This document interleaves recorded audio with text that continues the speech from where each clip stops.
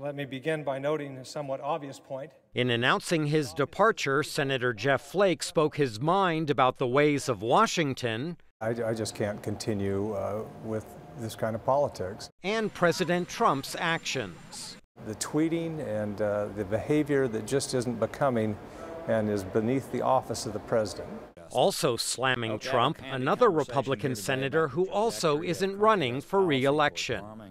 The constant non-truth telling, just the name calling, the things like, I think the debasement of our nation will be what he'll be remembered most for. The president fired back on Twitter, saying Flake and Corker retired rather than face possible re-election defeats. Trump also defended his behavior as president. I think the press makes me more uncivil than I am. Political observers see a growing divide between traditional establishment Republicans and the party's increasingly populist base. There is a deep split in the Republican Party, and it's getting deeper.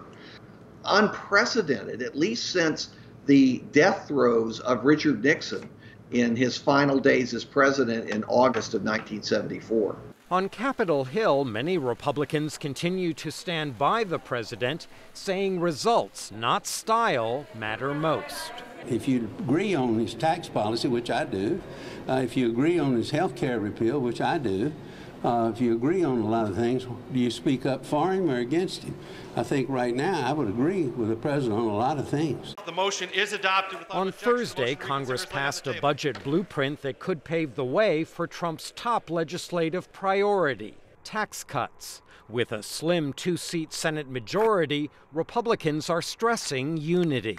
If there's anything that unifies Republicans, it's tax reform. And we're going to concentrate on what our agenda is and not any of these other distractions. But by announcing their retirements, Flake and Corker, both deficit hawks, are freer than ever to vote as they see fit. I am extremely concerned about our looming debt and our deficit, and so we're going to have to look at the package and see what it does. Flake and Corker will continue to serve and vote until the end of next year. Michael Bowman, VOA News, the Capitol.